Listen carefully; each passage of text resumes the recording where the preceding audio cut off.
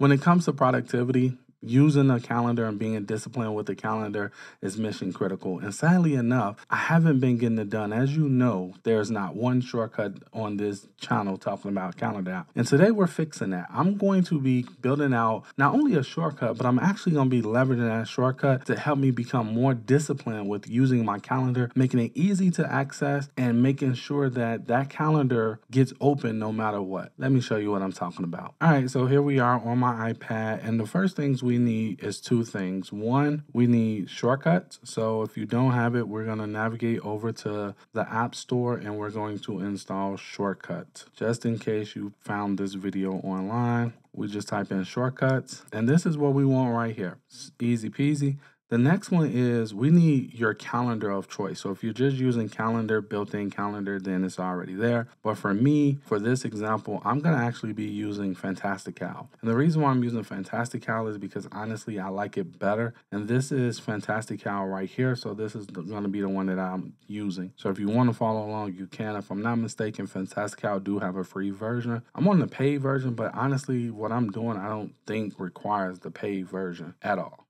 How's it going? Will here. On this channel, I teach you how to leverage automation and technology to boost your productivity and make creating content effortless. Let's talk automation. All right, so first things first, first thing we're gonna do is we're going to actually leave up out of here and we're going to just open up shortcuts. Now, I will be linking this shortcut below for you, so I'm gonna create it up under the shared. Highly recommend, as always, you learn this stuff, learn how it works, so that way you can modify the shortcut as you see fit. So I'm just going to scroll down to my shortcuts folder, my shared shortcuts folder, and I'm going to create it in here. So I'm going to say plus, and this shortcut, I think I'm going to name this.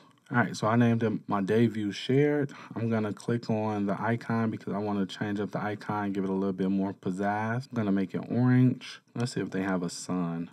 They do. So I'm just going to grab that. And yeah, that's going to be it. The very first thing I want to do is I want to add a comment. The reason why I want to add a comment is because I don't be doing it. And I want to get in the habit of leaving comments. So when you open it up, you'll know what this is. So let me just do this really quickly. All right. So you can see it says this shortcut will grab your events for today and show you what's coming up next and give you an overview of your day ahead. All right. So the very first thing we want to do when we're dealing with shortcut, at least a day view, is we want to make sure that we take the time out to figure out what information do we really want. Because here's the deal. If we just jump into this and try to do it off the cuff, we're going to make mistakes and we're going to have to go back and fix a lot of things. So to avoid that, we want to take the time out to create the text block first. And I know this sounds counterintuitive, but we're starting with the end result in mind. And then after we have that, we're going to be able to work our way backwards from there. All right, let me show you what I mean. All right, so here we are right here. So I'm going to ask for, I don't want to comment because I want this to show up. I want a text block. So first thing I know I wanted to say is,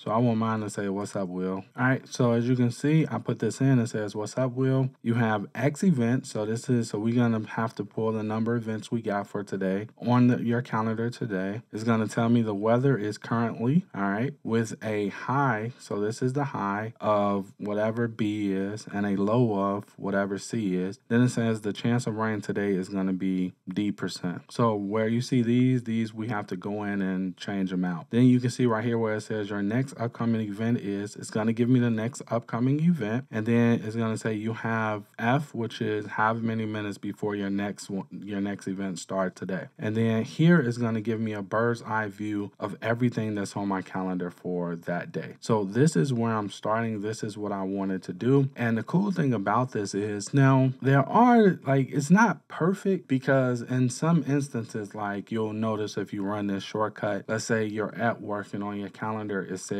you got 8 hours and you 4 hours in, you're going to see where it says -4 hours when it comes to how much time to the next event. I played around with it a lot, but from what I can see without actually digging into some code, there's no way that I found to be able to correct that or fix that. If you know, definitely let us know in the comments below. All right. But other than that, the shortcut is pretty spot on with the accuracy and all that other stuff. So with this, we're going to be using, I think if I'm not mistaken, we're going to be using using an if statement, and we're definitely going to be using the if statement because of this right here. We're going to duplicate this text box, but when we get to that part, we'll do it then. But this shortcut will definitely allow you to learn a few things. Okay, so let's jump in. All right, so in coding, in shortcuts, all of it's the same. We're going to build this shortcut out problem by problem, meaning we want to start with getting this problem fixed, right? So it says you have X events on your calendar today. So what I want to do is I'm going to actually, before I do this, I want to tackle the weather. And the only reason why is because most of this is the weather, and I prefer for the weather to be pulled first because I feel like that's going to take the most time, all right? Because that's actually going out to the internet. So I'm going to click on weather,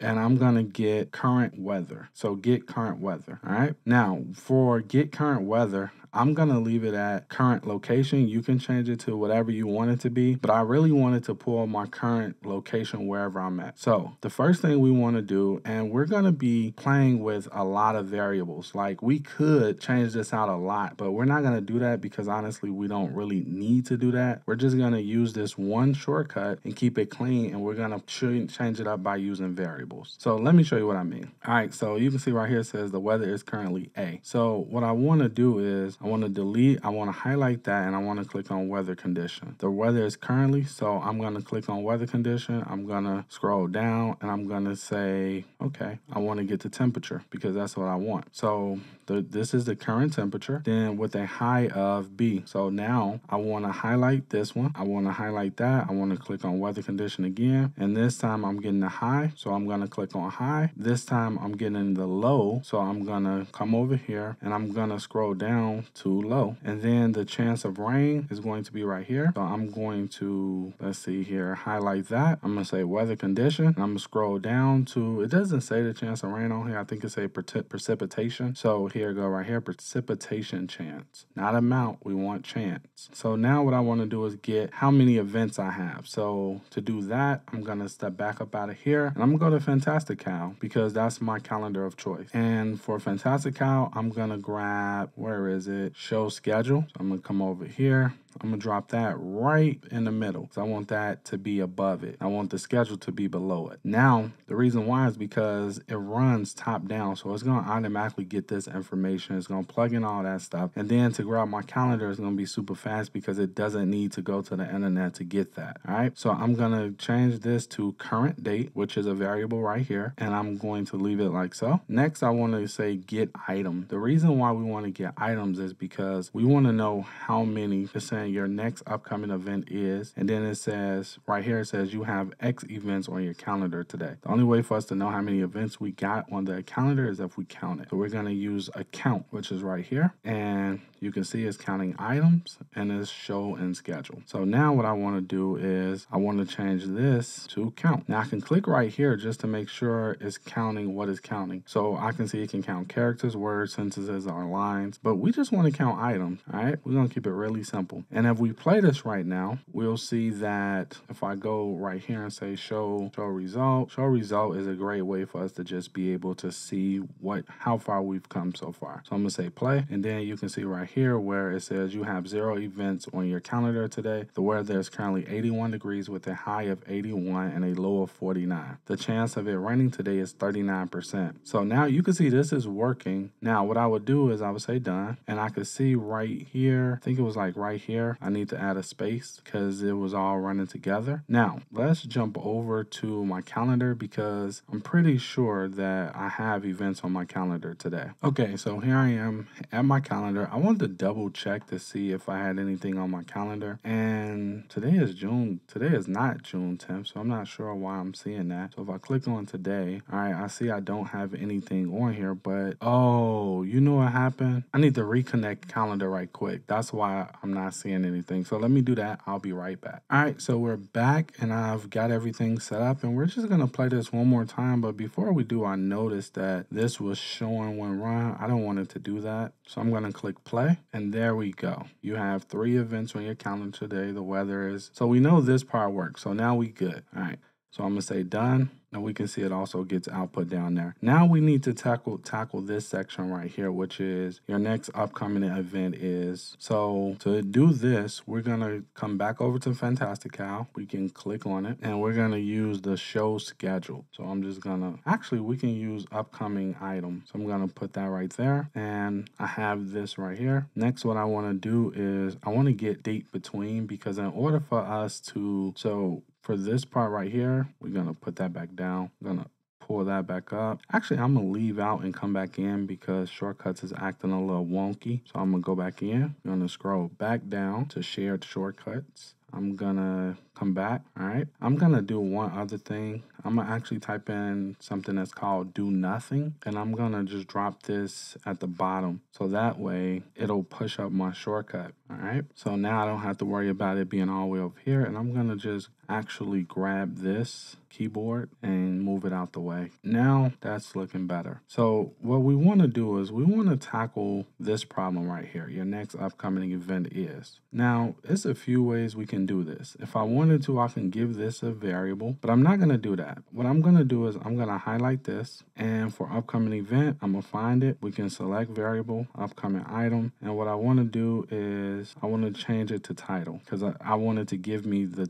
whatever's the title of that event. You have F before your next event. This is minute. In order for us to solve this problem right here, we have to do a few things with this, and we're going to use the date to do that. So get time between. So get time between dates is what we're looking for. We're going to put that right there. We do want this to be current date, and we want this to be upcoming event. And under minute, we could do minute, or we could do total time. I found that I have better success with total time versus minutes, but you can try it and see which one works best for you. I'm going to switch it to total time. And now what I want to do is I want to change this out right here. F is going to be, we can click on variable. We can just put time between. And where it says right here, the next event starts for today, we're actually just going to change this to today's date. To do that, it's really easy. We can select the variable, and we can just, actually, we don't even have to select the variable, but since we did it, we can click right here. We're going to highlight it, and then we're going to look through here and get current date.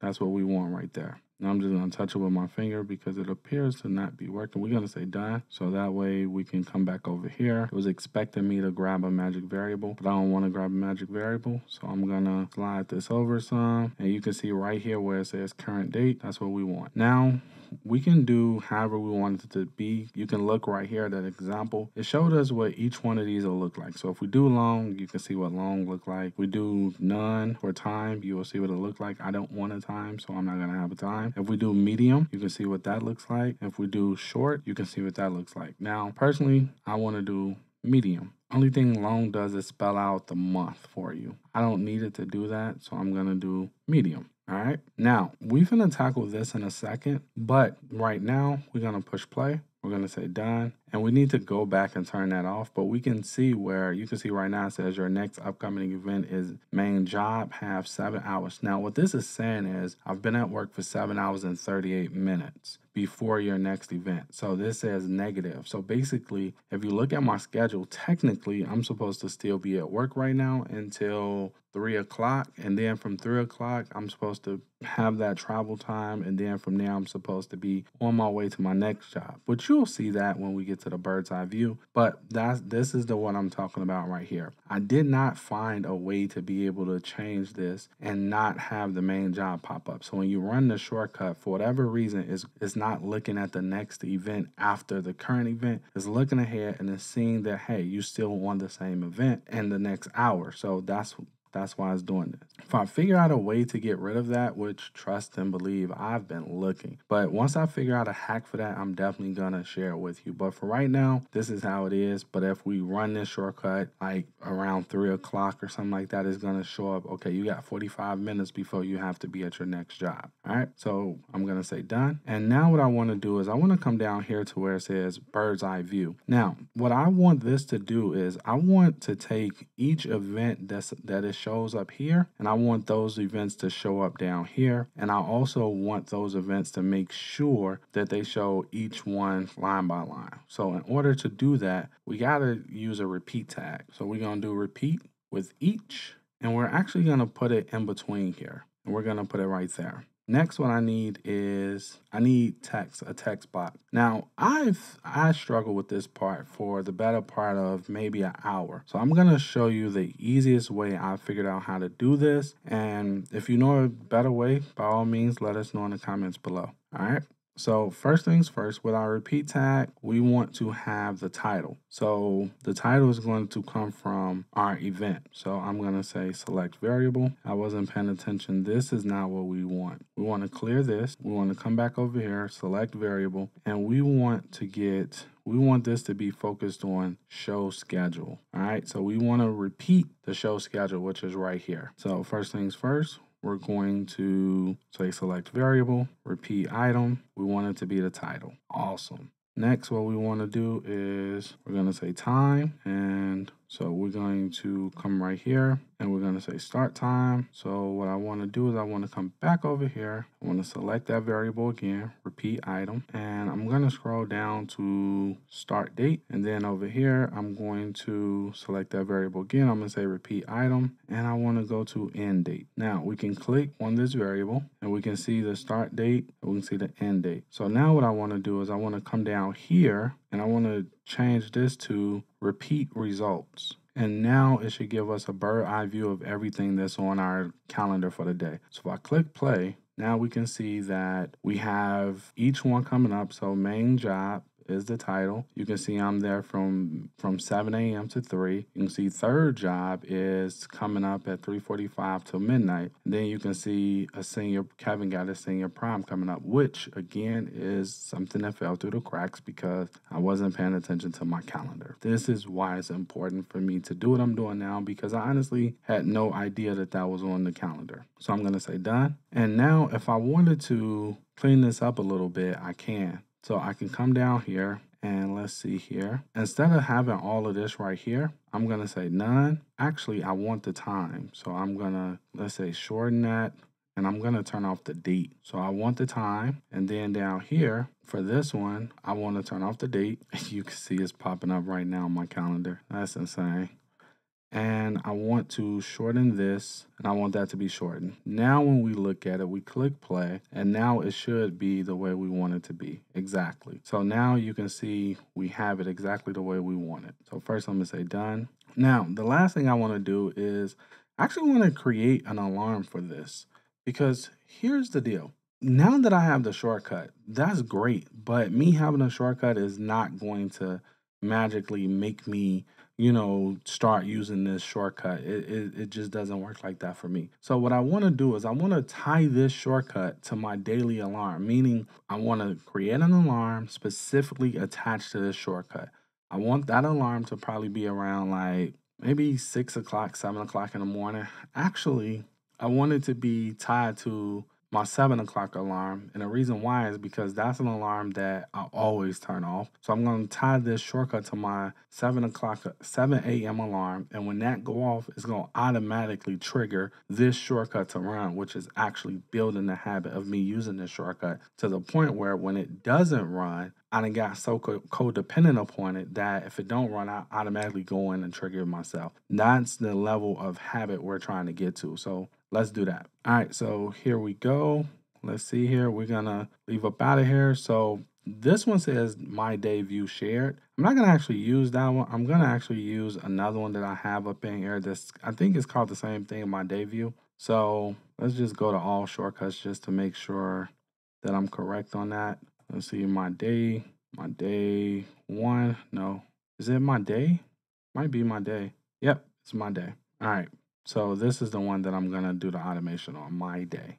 So let's see here. I'm going to scroll back up. I'm going to click on automation. I'm actually going to set this on here, but just understand I'm going to go back and set it on my phone. So I'm going to say time. I'm not going to say time. I'm going to say alarm, and I'm going to say existing alarm. Now, this one doesn't have the alarm that I need, but we're going to use it with this one. Just know I'm going to deactivate this one and put it on my phone alarm. After that, I'm going to say run immediately because I don't want it to confirm the run. I'm going to say next. Then I'm going to say my day, which is right here. And now when my 2 p.m. alarm is stopped, meaning I have to stop it, this shortcut will run. And honestly, that's how easy it is to use shortcuts to start creating habits for yourself. Now, again, with this one, I'm honestly not going to leave this turned on, but I wanted you to see how easy it is. As soon as I'm done with this video, I'm gonna actually go to my phone and do it, because for whatever reason, our automations don't switch over from device to device. At least as far as I know, mine's never done. If someone else's do, then